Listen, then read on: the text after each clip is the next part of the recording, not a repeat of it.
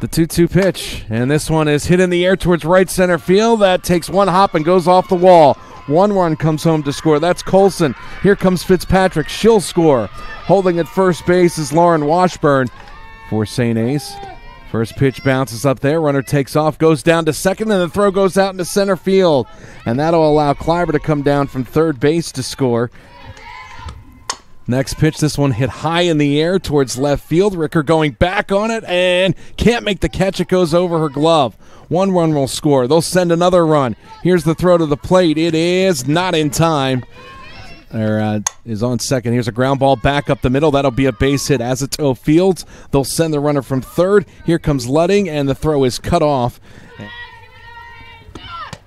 Next pitch, inside corner for a strike. Throw down to second, and they got her by a mile. Hammond gets caught stealing. Next pitch, swing and a miss. And there's another strikeout, number 9 of the afternoon for Perry.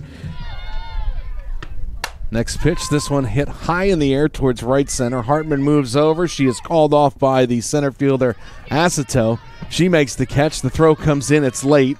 Tagging from third is Colson. She will score to keep this game one going. Next pitch, and this is lined over the third baseman's head. Out to left field for a base hit. One run scores. Here's the throw to the plate. Second run scores. And in with a double is Fitzpatrick. Next pitch, called third strike, and the ball game is over. That is the 12th strikeout for St. A's pitching this afternoon. Third for McKenna Smith.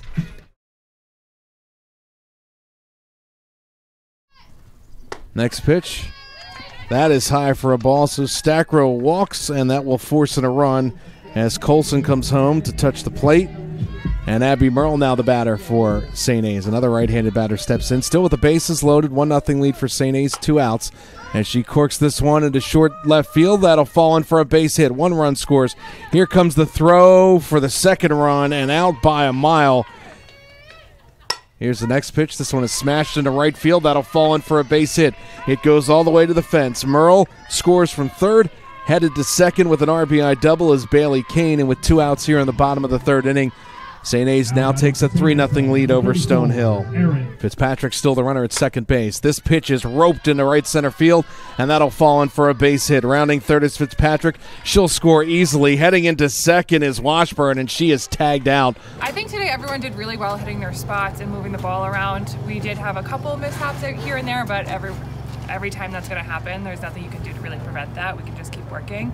What's great about the three of us is we balance each other out, and every single game you never know what's coming next, and that's kind of great to keep that offense off hand.